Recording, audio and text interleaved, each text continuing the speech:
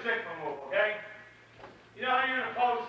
Please teach the Sikma move, okay? I think it's a great move. What's a Sikma? Everybody teaches catching, shooting, or hook. All you do is you teach your kids to catch, okay, and then pivot the opposite way. Pivot the opposite way. Why does he get the shot off? Because it's unnatural. Because watch what he does with the ball. As soon as he catches it, he doesn't pivot this way. He doesn't pivot this way.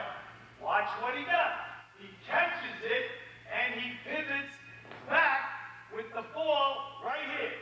So, I'm sorry, I'm standing on this thing. So as he catches, he pivots like this. Now I got news for you. That is an unnatural move.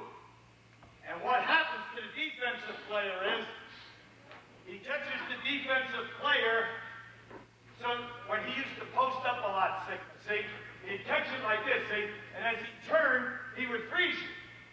See, and then all he would do on the post is up and in. See, that's unnatural.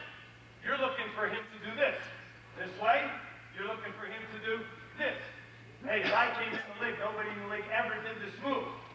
That's why it's called the Sikma move. Remember, he came out of Division 3. Okay? Caught the ball. Now watch. Now, the guys didn't know what to do. So now they come up on him. Come up. And there he is. He's right by you. Right by you. Because watch the ball.